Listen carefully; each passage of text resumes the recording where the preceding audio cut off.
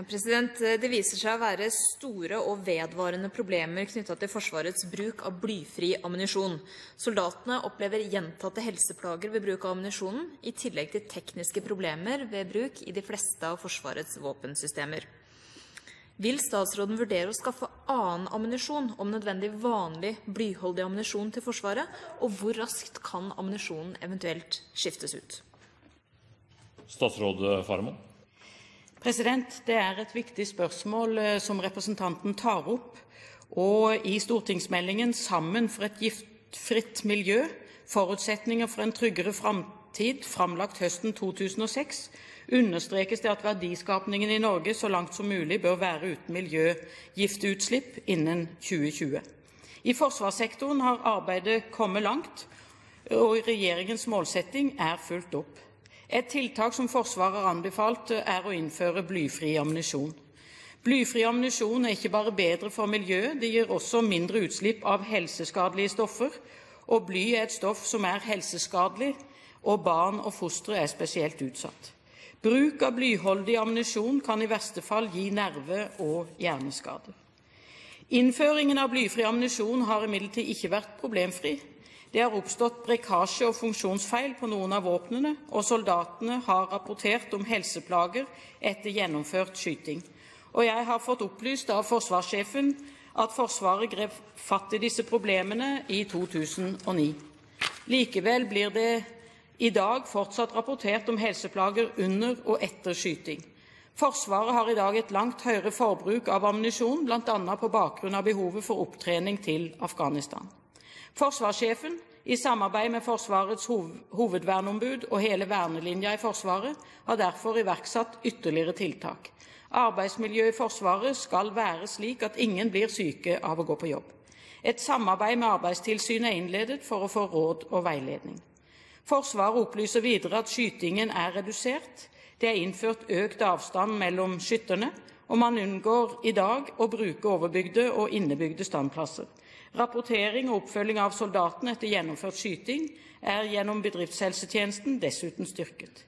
Et teknologiprogram ble startet opp ved Forsvarets forskningsinstitutt i 2010, som sammen med produsenten utvikler en ny versjon av blyfri ammunisjon. Denne har vist positive testresultater, og en prøveserie under anskaffelse for videre uttesting. Det nedlegges mye arbeid både i forsvarssektoren og hos leverandøren for å komme fram til en forbedret blyfri ammunisjon. Blyholdig ammunisjon hverken helsemessig eller miljømessig å foretrekke, og det ikke aktuelt å erstatte dagens ammunisjon med noe som dårligere. Takk. Tilleggsspørsmål Eriksen, Søreide. Etter hvert som denne saken har rullet og gått over mange år, så kan det jo se ut til at skandalen også blir større. Soldatene blir altså veldig syke av det metallstøvet som stålammunisjonen avgir. De får urealistiske treningsforhold ved at de da må skyte på andre baner og andre øvingsfelt enn det de ellers vant til, og de må også skyte med maske utendørs for å unngå at dette metallstøvet kommer inn i lungene. Vi vet også, som kanskje som fortsatt ikke har kommet så godt fram, at den effektive rekkevidden på ammunisjonen som man nå skyter med Forsvarets standardvåpen HK416 reduseres fra ca. 800 til 400 meter. Og det betyr altså at man får mindre treffsikkerhet, og spredningen på ammunisjonen større, på en sånn måte at feilmarginen nå ca. 10 cm til hver side, mot normalt 2 cm til hver side. Og det betyr altså at man dårligere rustet til å utføre de oppdragene man skal, blant annet i Afghanistan. Tar ikke Forsvarsdepartementet og ministeren dette på alvor? Tilleggsvar statsråd Faremo. Uten å gå inn i detaljbeskrivelsen av situasjonen, så det maktpåliggende for meg å forsikre meg om at forsvarssjefen tar denne problemstillingen på alvor. Uten å være ekspert på ammunisjon, så det viktig for meg at her både vernelinja og organisasjonene involvert sammen med Arbeidstilsynet i arbeidet for å finne bedre løsninger. Det også selvsagt leverandøren, og at vi nå ser positive testresultater ved bruk av en ny versjon av blyfri ammunisjon viktig å merke seg. og at det nå også derfor anskaffet en prøveserie som under anskaffelse for videre uttesting med sikte på å få avviklet og redusert dette problemet fortest mulig. Tilleggsspørsmål Eriksen Søreide. Forsvarsministeren sa jo i sitt første svar at det nå gitt ordre om å skyte mindre enn tidligere. Et av hovedproblemene, særlig i Hæren, jo at det allerede i dag skytes for lite, øves og trenes for lite, og at det for lite ammunisjon.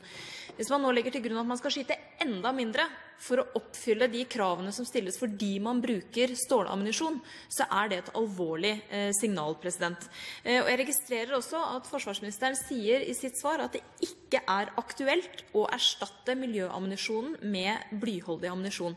Spørsmålet mitt blir da, når vil statsråden og Forsvarsdepartementet innse at grensen nådd for bruk av den type ammunisjon som Forsvaret i dag må bruke, og gå over til en annen type ammunisjon som sørger for at soldatenes sikkerhet og helse settes i høysetet, og ikke minst redusere risikoen for feilskytinger, ikke minst hva gjelder sivile i Afghanistan?